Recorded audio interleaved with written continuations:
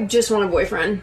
It's about time. All right, what are my options? All right, so this one has a lot of money and he would treat you good and you'd be set for life. This one would be really, really nice to you and he treats his mom well. This one is like totally obsessed with you and in love with you. And these are all some really good ones. Actually, this one doesn't want you at all, so ignore that one. And wait, why doesn't that one want me? It doesn't matter, he would treat you like shit anyway and he's 5'7", so just ignore it. But what's his name? Are you serious? You have all these options. Yeah, I want that one, the one who doesn't want me.